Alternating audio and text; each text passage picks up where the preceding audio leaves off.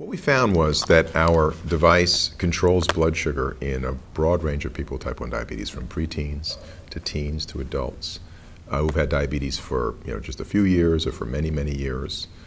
People who were as young as 6 years old to as old as 76 years old. People who weighed 47 pounds to people who weighed almost 300 pounds.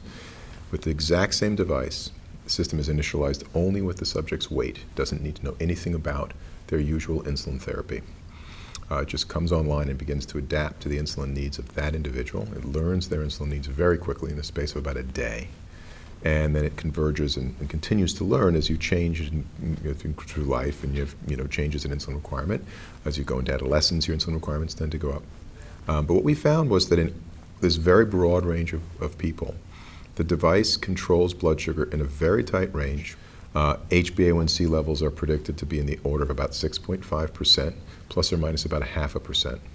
The device achieves this by simultaneously with substantially reducing hypoglycemia. So in our adult subjects, in the last study, the home trial we just finished at 4 clinical sites and 38 subjects, the average glucose level was 141 mg per deciliter, which would be an HbA1c of about 6.5%, with time below 60 mg per deciliter only 0.6% of the time. So we're substantially reducing risk of hypoglycemia, while at the same time giving our whole cohort average glycemic levels that would stave off long-term complications of type 1 diabetes indefinitely.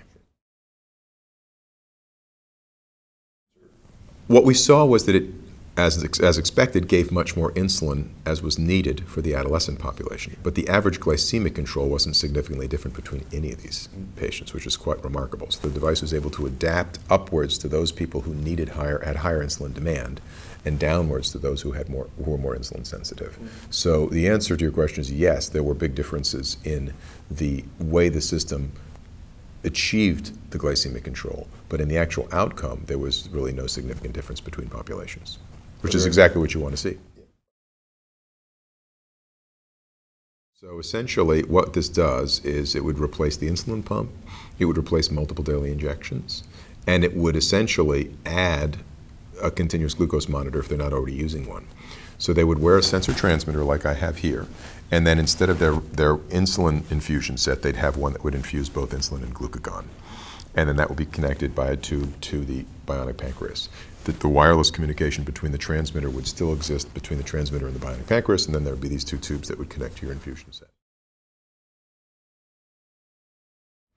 Well, I would say everyone with type 1 diabetes would benefit from this technology. I think that statement is probably true. I think that it will help just about everybody with type 1 diabetes. Now, as for type 2s, we haven't tested it in people with type 2. We are very interested in doing that. At some point, we want to carry this into that population. And of course, it'll be relevant to those people with type 2 who actually are on insulin therapy. And we do think it could help many people with type 2 on insulin therapy. We don't have a look at that yet, but that's something we absolutely want to do.